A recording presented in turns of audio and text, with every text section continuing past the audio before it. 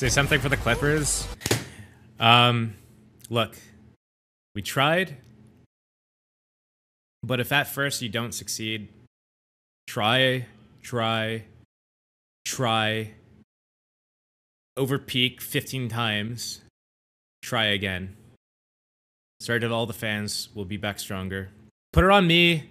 Everyone blames me for all the shit anyways. Just blame me for this loss too. It's all good. I can take it. Just fucking pile it up on me. Like, unironically, what Toast and other content creators are doing for the tier 2 scene, but like, dude, it's not just like giving players salary so that they can actually, you know, focus on just playing and not have to focus on like, holy shit, how am I going to make ends meet? How am I going to pay rent? Am I going to get kicked out of the place? Am I going to get evicted? Blah, blah, blah.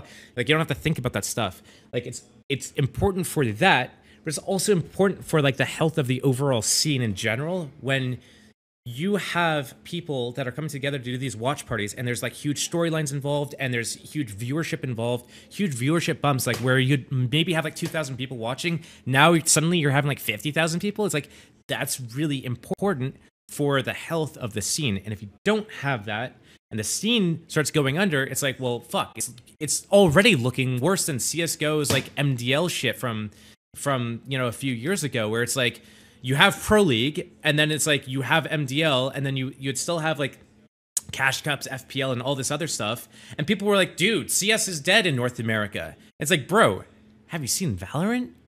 Like, it's looking not sick. So no, it's absolutely important that Toast and others like Toast are doing what they're doing. So I mean, without that, holy shit, where would we be?